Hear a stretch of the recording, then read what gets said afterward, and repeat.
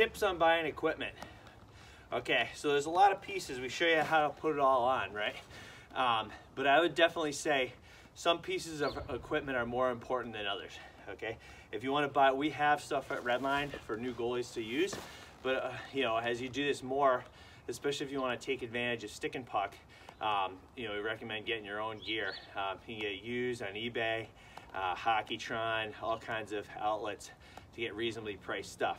Now, I'd say first most important piece of equipment on your body is this right here, chest protector. All right, that's your heart. All right, we need that protected.